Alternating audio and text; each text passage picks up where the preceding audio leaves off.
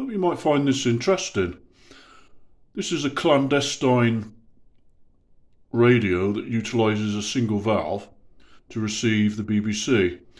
I believe, looking at the components, we have a slow motion drive, variable condenser there, and a reaction and a aerial tuning condenser.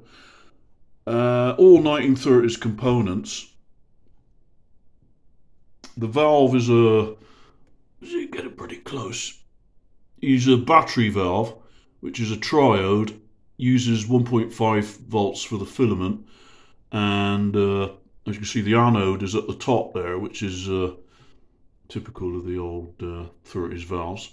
It's an RCA design. Filament is still intact after all these years, and it uses plug-in coils. Just whack that one out. Yeah, it uses that's probably a shortwave coil made by Eddystone, and there's a medium wave and probably a long wave coil, because you can see there's masses of wire on that one. As I say, it just simply they all just pop into the holder there, like so. This variable condenser has got a slow motion drive. Usually roughly set your station, and then you've got a slow motion, which you see the variable capacitor there is opening and closing, probably about a 365 puff capacitor. You turn him over. See, there's a good view of the valve there actually in the light. You can actually see the top there. You've got the grid and the filament connections, and if you look on the base, turn him over gently.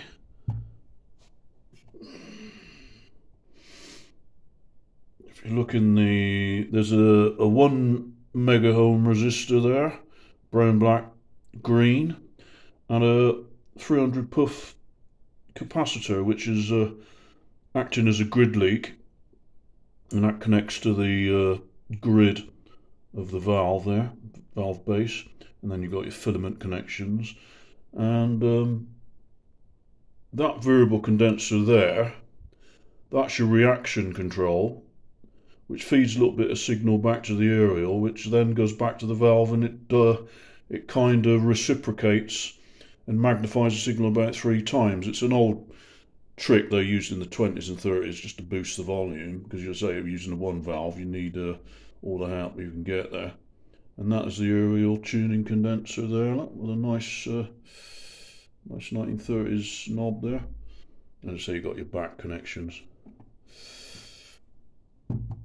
Amazing bit of kit. I've had him running. It's very quiet, so I use him for the single earpiece there, which you could just say if it was for a prison camp, that would have been smuggled in. Easier to smuggle a single earpiece and obviously a headband, so there's a 2000 ohm earpiece. And just say you've got the coils. Beautiful bit of history. I hope you agree. Wonder what they heard on that all them years ago. A lot of doom and gloom perhaps, or a lot of positive news. Hope you enjoyed him. Thank you.